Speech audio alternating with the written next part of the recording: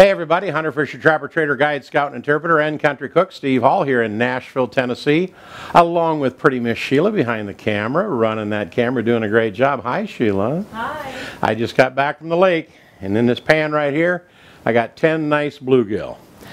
Now I want to have you come over here with the camera, and I'm going to explain a few different processes of what I'm going to do. But first thing I did is I went out to Bass Pro and I bought me a pair of these little steel, let me see what they say, steel reinforced fillet gloves. So if you're cutting or scaling to do something, you won't nick yourself, because this actually has metal in it to keep you from cutting yourself. But come on over here. We're going to do bluegills the old-fashioned way. We're going to fry them in a cast iron skillet. We're going to bread them up.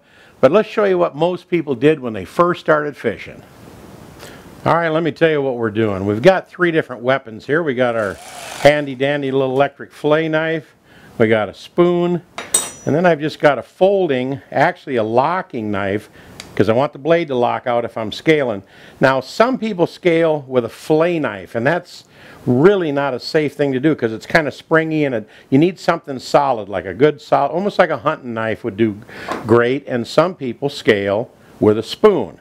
So we're going to try it. But first, let me show you filleting process,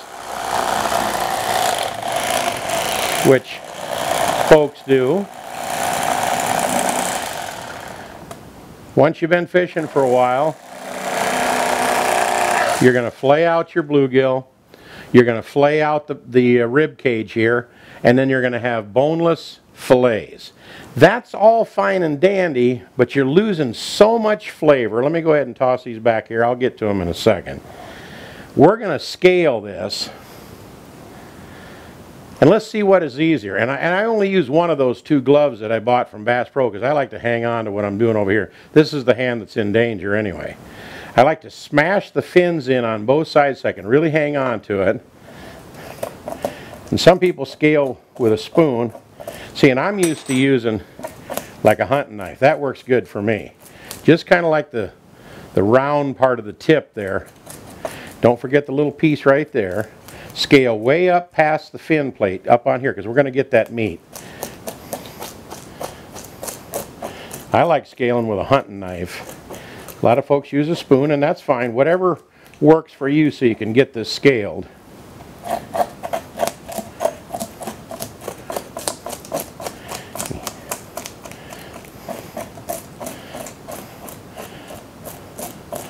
And then once we get this scaled like this, in the old days, we didn't know anything about fillet knives. They never even had any fillet knives that I remember.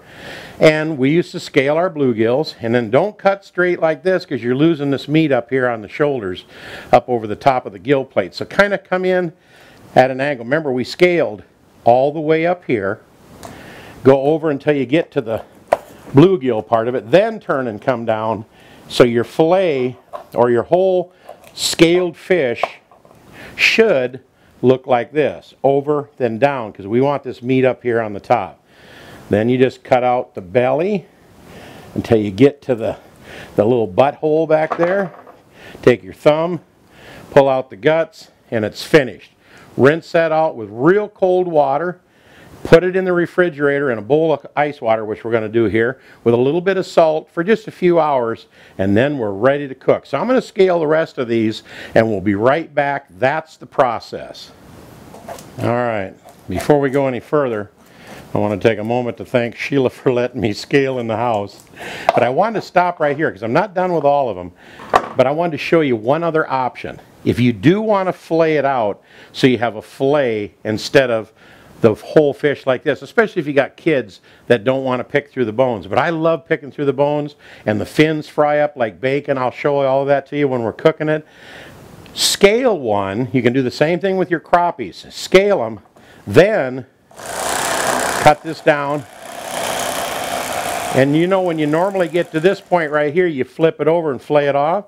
Don't do that.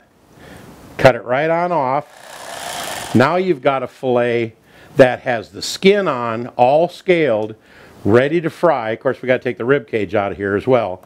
But man, you talk about flavor in that fillet with the skin on that's all scaled. Try it with your bluegill and your crappie. So I'm going to do a couple of them that way and a couple of them, the rest of them I should say, this way. And we're going to fry both of them up. See you in a little bit. All right. I kind of like to scale all of them at once. Then I can do all the head chopping at one time. Then I get my right hand dirty just once from the guts.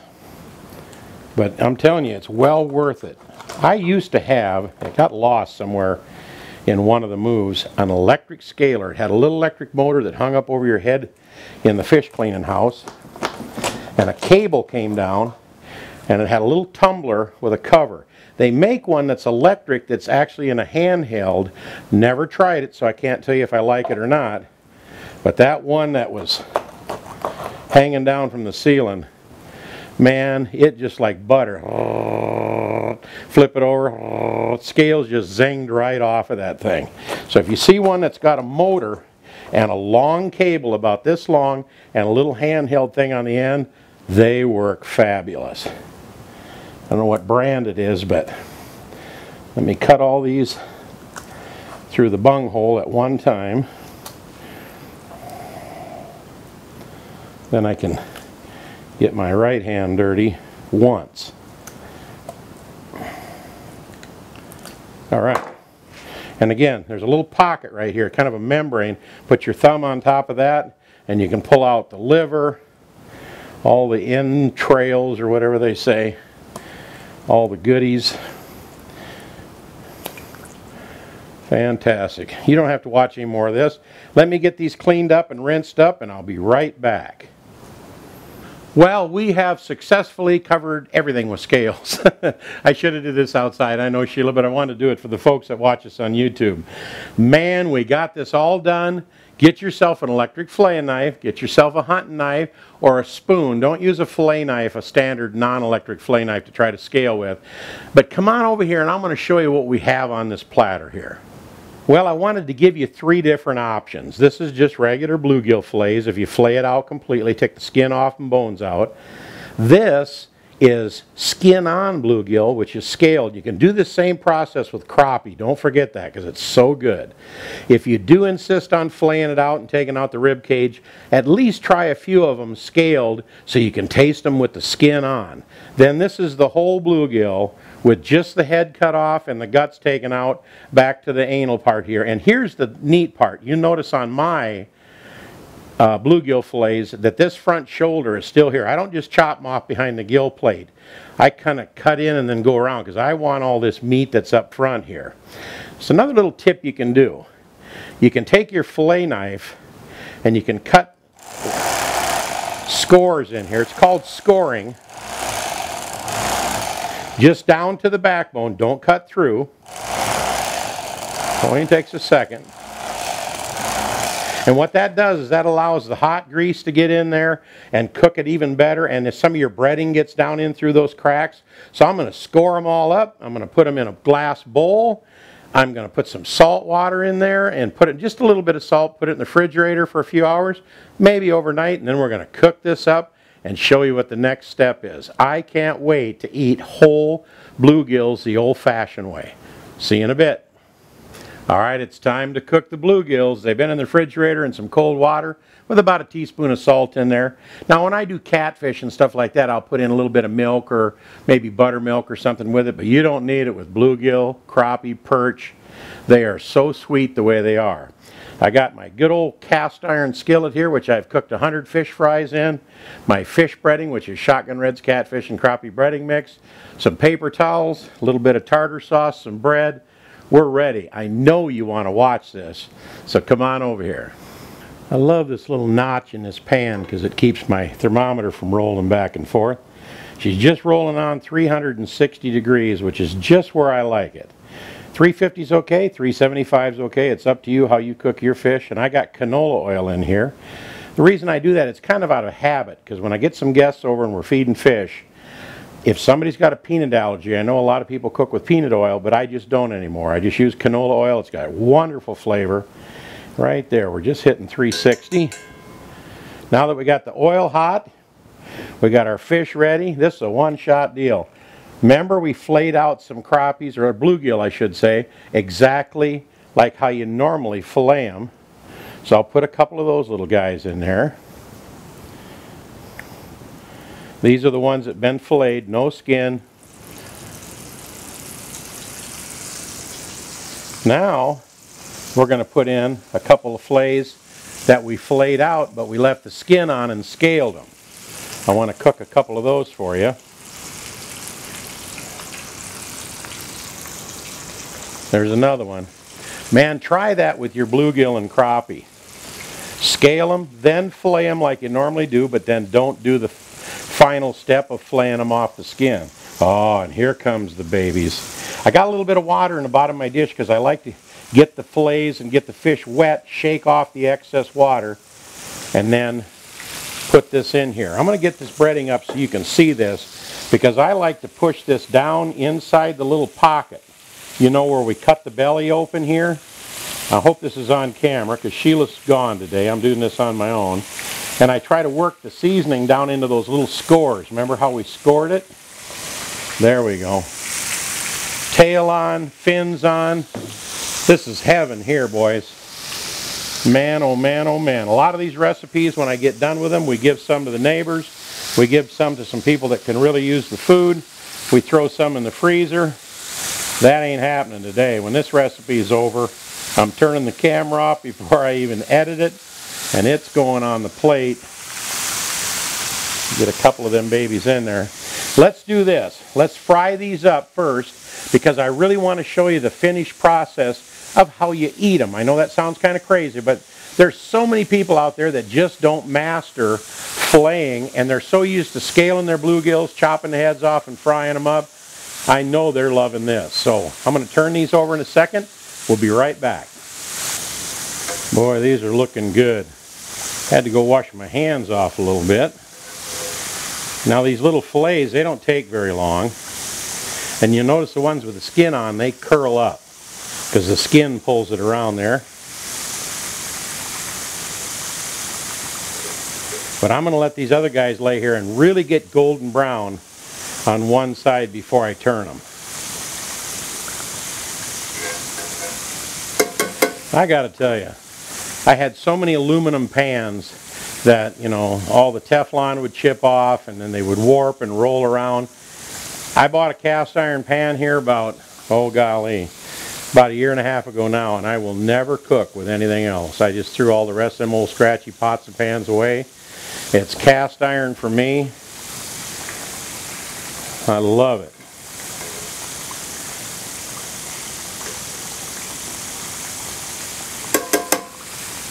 Now this little electric burner here for this kitchen preparation is not as hot as the one in the kitchen. When the one in the kitchen, I turn it wide open, and when it gets right up to temperature, I turn it to about 9, and then I just leave it there because I'm putting fish in, taking fish out, and I want the oil to stay hot. This little monster, I got it wide open and just struggling to stay at 350 and 360, so it might take another extra couple of minutes to do this. Alright, I pulled the little fillets out of there, put them on the paper towel, and I gave these about another 2 or 3 minutes. I wish this burner was a little hotter, but it's getting her done. And in fact, I like to put the oil in, not really like it's deep frying, but so about a fourth of the fillet or the fish is sticking out of there. Oh yeah, them are looking good. You can tell it's time to turn them when they start getting golden brown and the fins get stiff. And one thing you'll notice, you see all the little scoring where we scored them with the knife? Man, they just open right up and they let the oil right down in there with your breading, cook right down to the bone. So when these get golden brown, I'm going to pull them out of here and put them on the plate and let them cool. Well, I found a couple other little fillets I threw in alongside of them, but these are done. Now remember, you always want to cook these a little longer than you do your normal fish fillets because it has to get clear down to the bone from both sides. Does that look good or what? Wow. Now I'm going to let these lay on here for just a second on these paper towels and cool down because I want to show you a little process that you can do. So we'll see in a minute.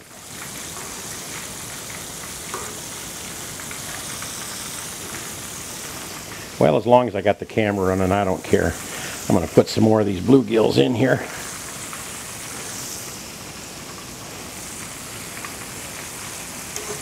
That little burner over there is fine for doing recipes out here on the counter, but I had to go in the kitchen, turn on the real stove, and finish these babies off. Now let me show you something. When you eat a bluegill, this is cool now. First thing you do is, your brother's not here, so you eat the tail. Nah. He's not here. So I get all of them. Oh, fantastic. And I even like these fins.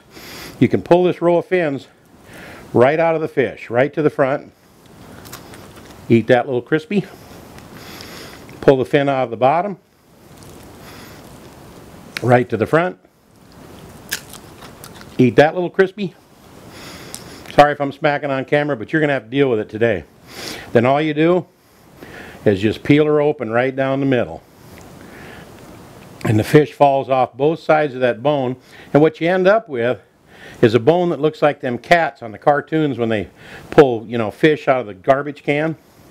And I'm telling you, this stuff on both sides now is boneless with skin on, but the flavor coming off the side of these little rib cages and stuff is absolutely, I mean, I like to break these off like this and eat the meat off the little bones. As a kid, we learned to do all that. So let me show you what heaven looks like. Plate of bluegills. Stack of buttered bread on the side. Big tall glass of cold milk. This, my friends, is pure heaven. I can sit and eat half the lake full of these little rascals. And again, my brother's not here. So, when we were kids, we used to run around and eat all the tails off them. Who ate my tails? Sorry. That is absolutely fantastic. You have no idea. So this, my friends, is the end of this recipe, because I'm turning the camera off and I'm going to enjoy these. You know, the little filleted bluegills, they're delicious. The curled up filleted bluegill fillets with skin on scaled, they're even better. But this little guy right here, cut down around, clean out the pocket, fill him full of fish breading, score him on both sides. This is heaven. This is what it's all about. I'm sorry, but this brings me back to my childhood up in Iowa when we used to catch bluegills, and now I catch them out here at Elm Hill Marina. Fantastic. I hope you enjoyed our recipe. We'll see you next time. Don't forget to subscribe to our channel. Little Shotgun Red's face will pop up over here. I'll probably put some other fish recipe or something over on this side. But either way, Sheila's out shopping with her mom, which is a good thing because I get to eat a few of these. And we'll see you next time right here on Cooking with Shotgun Red. This is heaven.